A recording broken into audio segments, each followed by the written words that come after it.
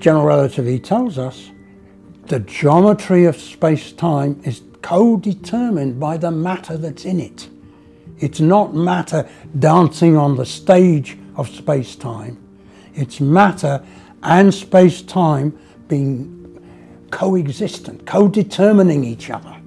Now, this is a very difficult idea, but it's what's happening in the process philosophy, because we're saying there is a process, and that process we then divide into something which is relatively static, our particles, our invariant features, which are particles, and the rest. But there is not a subdivision between the two. There is a continuous flow, one into the other.